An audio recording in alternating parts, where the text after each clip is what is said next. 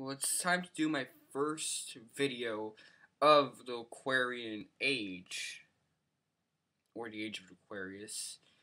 And it's going to be a review of, instead of SmackDown, which would be the logical choice, I chose Nitro to make things fresh and interesting. Specifically, January 19th, 1998. And I don't know where. This one takes place in New Orleans, I think.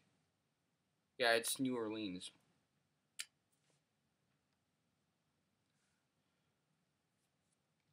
So it's Louisiana, meaning that we're within Mimmel, which is kind of cool if you think about it.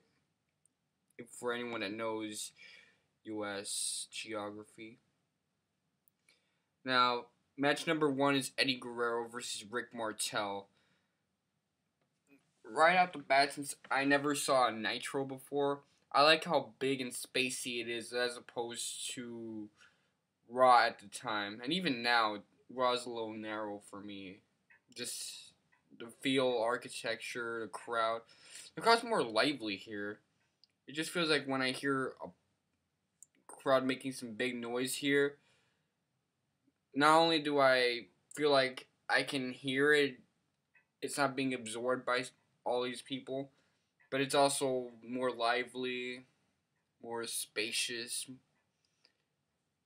There's more of an atmosphere to it as opposed to the shallowness and how would I describe the staleness of the Raw crowd or the WWE crowd at the time. Because if you hear a pop from a babyface, it'd probably be like drowned out by the music and everyone's all compact in a dark arena. So, just some thoughts that are in my head right now. I say it a lot. And I say it a lot too, so yeah. Full of words up the ass. There's just going into the actual match.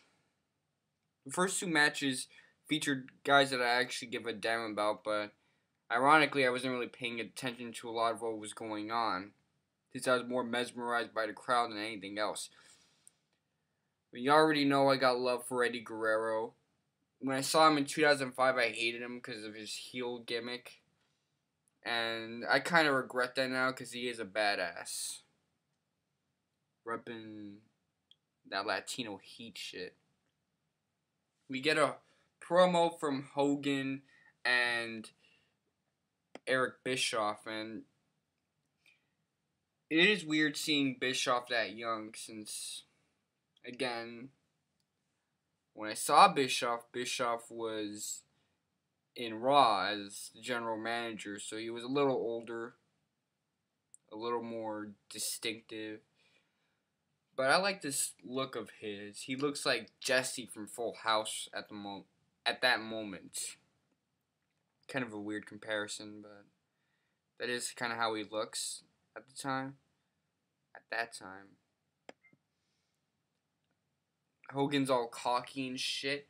I'm used to him being a Hulkamaniac.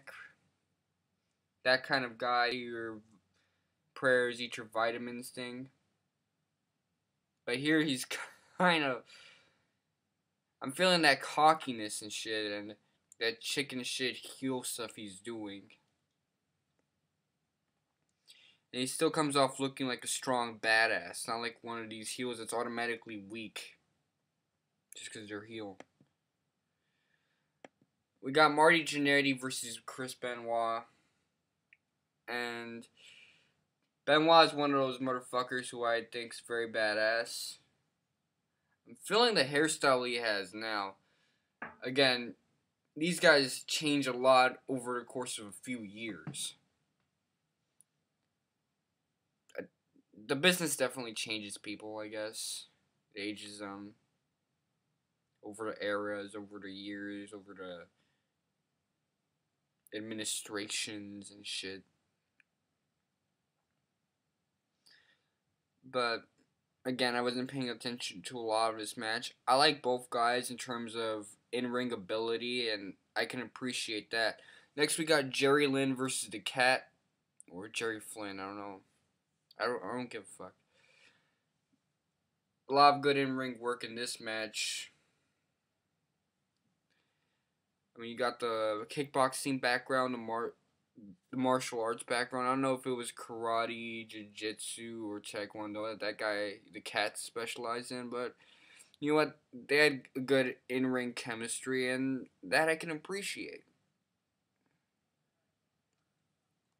So next we got Scott Hall doing a promo where he's talking some smack to living legend Larry Zbyszko, and this is where you gotta learn your history a little. I'm a bit of a Wikipedia scholar, and that's kind of where I get my information from. So when this nigga Scott Hall is talking about Larry Zbyszko and his career in the AWA, well, I have saw some matches from the AWA from like not from the internet but from Time Warner Cable. They're giving off some like free AWA matches, so I know a little bit about it, how that promotion worked, and I know a little bit about Larry Zbyszko from the shit Jericho was talking about him, and this like Nitro in the 90s is essentially the badass and dark version of the WWF in the 80s. You got all those cats from back then over here doing their shit. So in many ways, you gotta know a little about the 80s, a little bit about the 70s too. And I don't know my shit that well. Ooh. This eyebrow's looking mighty beefy and shit. Alright.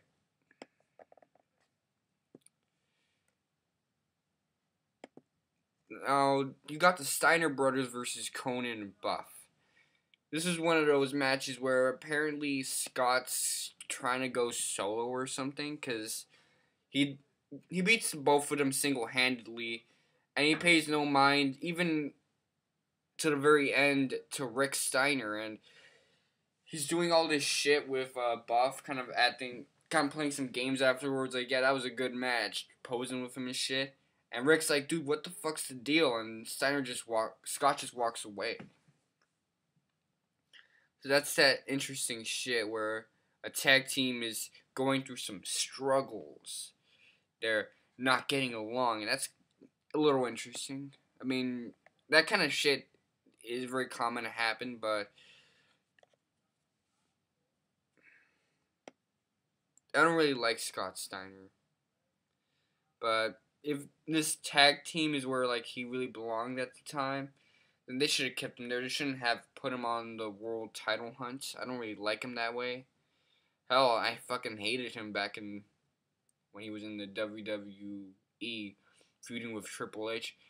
And I don't even like him in TNA. No, I don't.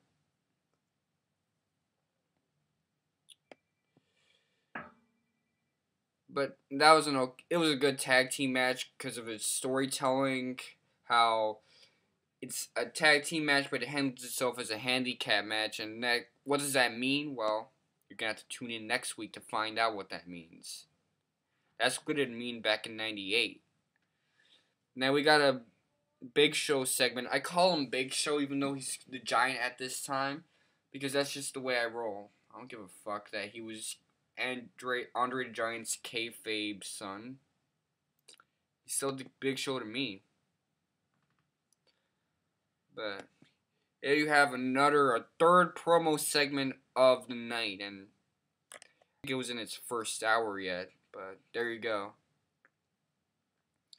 So here you got Show talking that good shit. He still does this. He still raises his hands up signaling a chokeslam, so some things never change.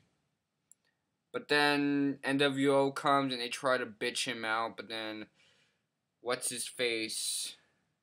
Randy Savage comes down. I feel sorry for some of the shit I said about Savage in 2011. I feel like a scumbag based on. Well, I didn't say anything in a video, but I said some nasty stuff about him. I guess that shows ignorance. That's real ignorance, not political incorrectness. What I was saying about him. When he died, my mom told me about him because she knows that I was just getting into wrestling again, and I was like, I don't really care, but now I feel like an idiot for saying that.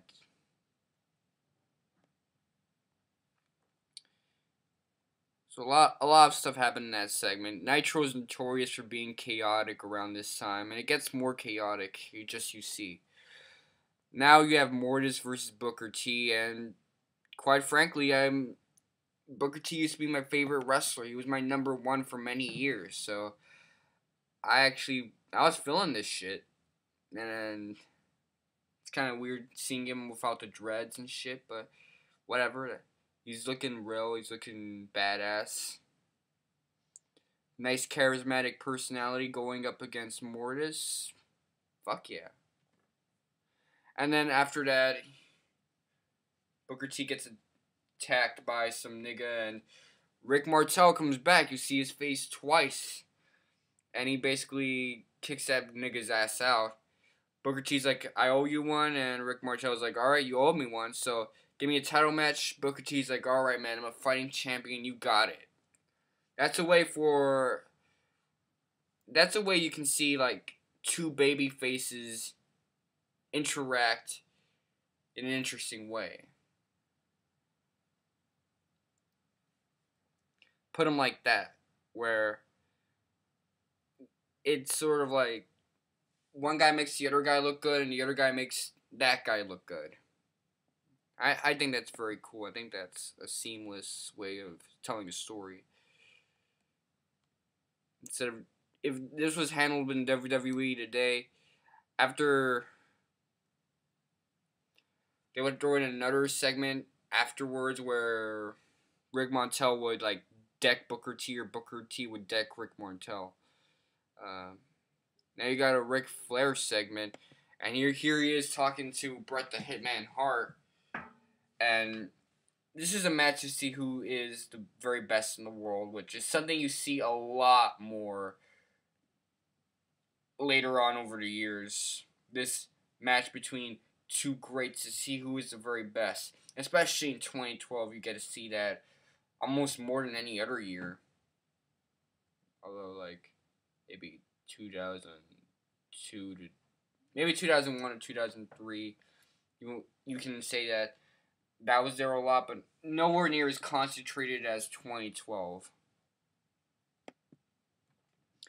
And it's a good segment between two people with mic skills. I appreciate how Bret the Hitman Hart's mic skills really develop over the years, and you already know that Ric Flair is the freshest guy. All these guys, Hogan, Flair, I think Jesse Ventura, like they all get their inspiration from, and this is superstar Billy Graham, so you can hear that in their voice. Just the way they speak. They have that weird hippie-ish black guy tone in their voice.